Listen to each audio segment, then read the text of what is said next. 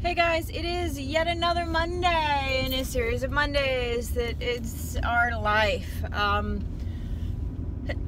don't know if it's the cold or the fact that the kids are gone, but man, I'm having an emotional morning. I realized our corporate calendar is really weird. So as of last Thursday, it's officially November. And so your challenge for the week is to go back to your vision board from January, your list of things that you wanted to do for the year that you wrote out in January or February, whenever it is that you wrote it out, even if it was last December, whenever you started working on your goals and stuff for the year. I want you to go back and look at all of them. How many have you accomplished? How many did you miss out on? How many did you purposefully set aside in order to give more time and attention and focus to other things that were more important to you at the time? And I want you to see how you feel about that. You know, were you big dreaming in January and you just wrote a list of 100 things and maybe you only got 10 of them done? Were you supremely focused on one or two goals and maybe you haven't quite finished accomplishing them yet, but you're on your way? So I want you to see where you stand, because I can't even believe it, but yeah, it's November. You know, tomorrow is Halloween, but from a perspective of pretty much everyone that celebrated Halloween last weekend, it's November. Now, given obviously the mojo is still in the air to honor your dead and honor your ancestors, and appreciate that the wheel continues to turn as far as life goes on, and the leaves are finally starting to change colors around here instead of just falling off.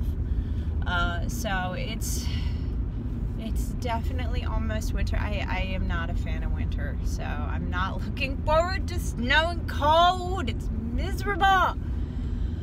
But how far have you come? And I looked at mine, I was staring at my vision board because I have it in my bedroom, so I see it every single day. I was looking at my board and I didn't get to travel as much as I wanted to this year. I knew that that was clearly not really an option with the kids being as young as they are, so I'm okay with that. I wish that I would have the opportunity to do so. I'm gonna continue to put it on every vision board or wish list for the year, goal list for the year, whatever you want to call it, until I get more done. The one thing we didn't get to do was we didn't get to do the big garden plot at the farm this year. We just didn't have the time. We did the small stuff at the house. A lot of it literally got eaten by our bugs.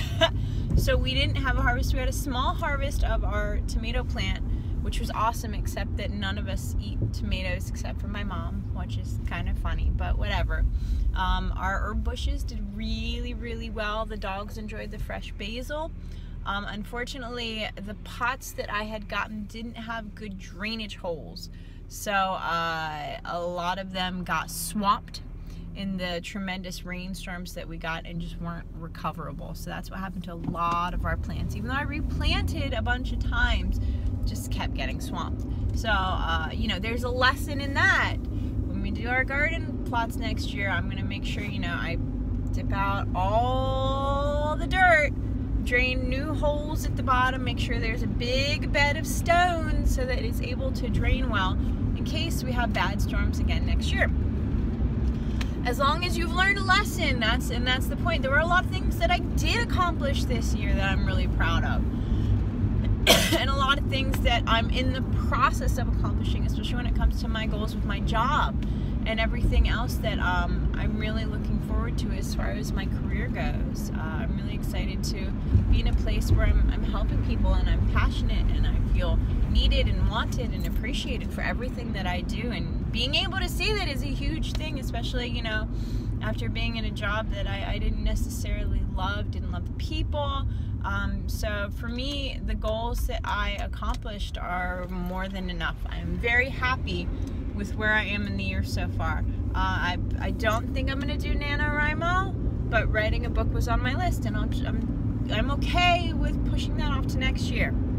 So think about what things you're okay with pushing off to next year, and if you're not, you have 2 months to finish up your list. list, all right? Have a great week, guys. We'll talk to you soon. Bye-bye.